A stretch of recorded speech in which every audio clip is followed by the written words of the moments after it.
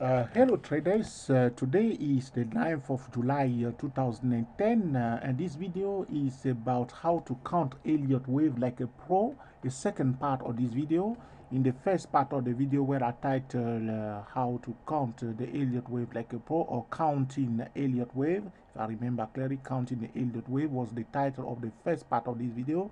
So if you haven't watched the counting wave, okay, counting Elliott wave, that video, counting Elliott wave, you may watch it before watching this. In that video, we recognize clearly the Elliott waves on this FTSE index chart here. The first wave came out, if you follow my cursor here, the first wave start from here all the way up here, and then the second wave here. This is supposed to be third wave, has been cancelled by this supposed to be fourth wave, and then we start counting again the third wave from here, and then this is the third wave now, and then the fourth wave, and then the fifth wave. End of Elliott wave cycle. We sold it right here after the trend line is broken. The price went all the way down here from selling at 5147, this FTSE index for 5147. The price went all the way down to 5127. Not bad at all. That's the way you like it. Profitable, okay, not losing trade, consistent winning trade. Either, even if it's a small winning trade, it's better than losing trade, okay. You want to have winning trade after winning trade, and this is a high probability trade. If you know how to count Elliott wave perfectly, you sell at the top of the fifth wave after the trend line is broken with a tiny stop loss. This is what I'm talking about. Know your setup, master it, know how to use it, and whenever it shows in front of you, you just take it with confidence, okay. That's how you can achieve consistent winning trade, okay. If you do not know your setup, if you do not know the probability of your high probability trade, okay, if you do not know, you didn't test it, okay, you don't know how this signal function, you can't recognize it, you can't see it happening, or you may be late to catch it. That's what I call concentrating or focusing on your high probability trade, which means you know your trades, you know their setup, you know when to enter them, you know how much risk you are taking each time with that particular setup. This is just a free system I'm giving here, okay. I'm not charging anything for this one. This is free. So learn to count the Elliott wave for those who are new. If we are talking about wave, we are talking about one movement, one swing of the price. So from here to here, the price went up. That's one wave, okay? From here to here, the price went down. That's the second wave.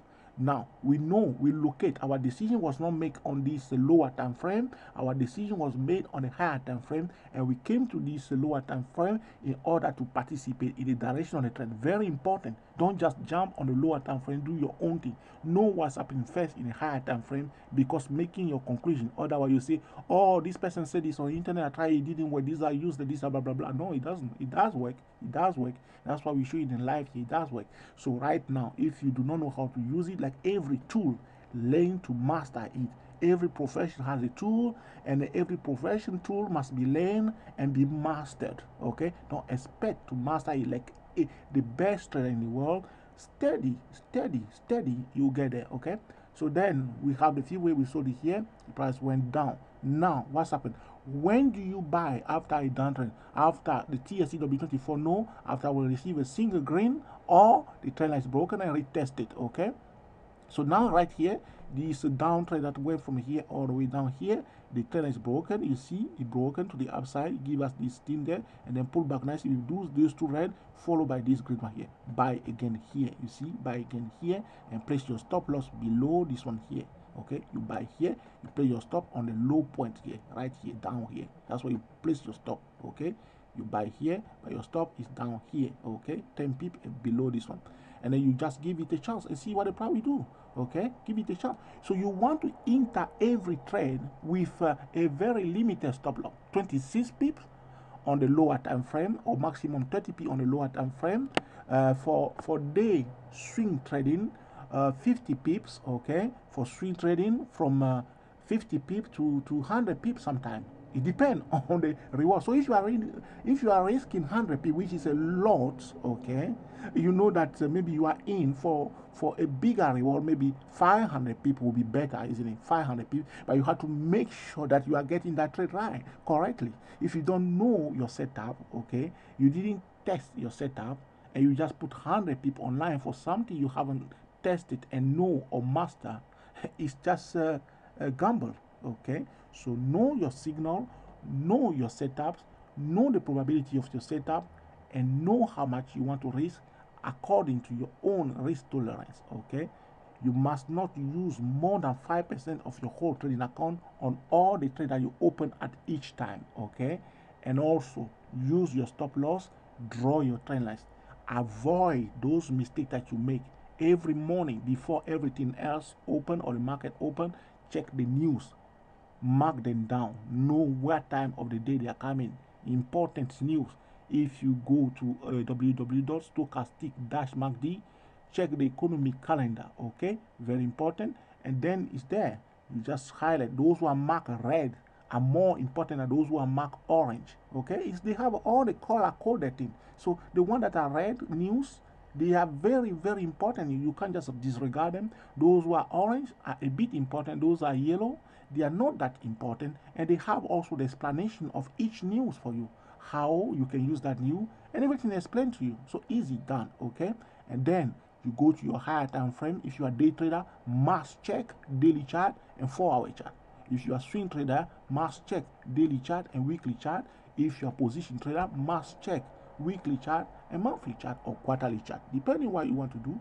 And if you don't have enough experience in one method of trading, if you never done swing trading, learn it first, master it first before you get into that game.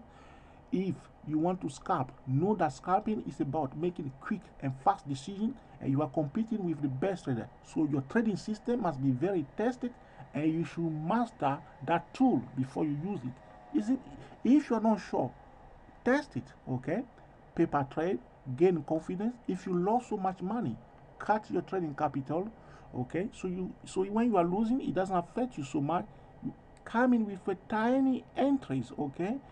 Slowly to rebuild your confidence, because if your confidence is destroyed, it will affect your trading, okay? Because you lost so much, it will affect you for sure. It will affect you, okay? So if you're coming back into the market after losing a lot of money, go slowly, okay? Go slowly. But in that case, you must first locate your best setup, so you know your best setup, so you are coming at the right time, not every time of the day. You know when you should come in the market.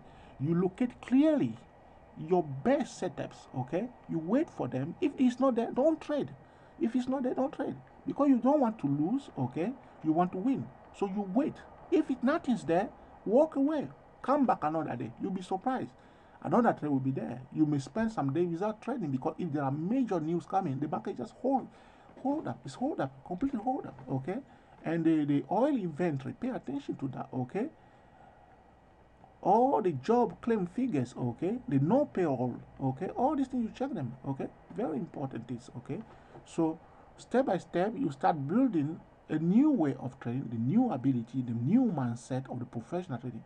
At www.stochastic-macd.com, our intention is to guide serious traders to adopt the mindset, okay? Very important. The discipline, okay? And also to adopt the method of trading of the professional traders, learning from them. They are the professional. You can learn something from them, okay?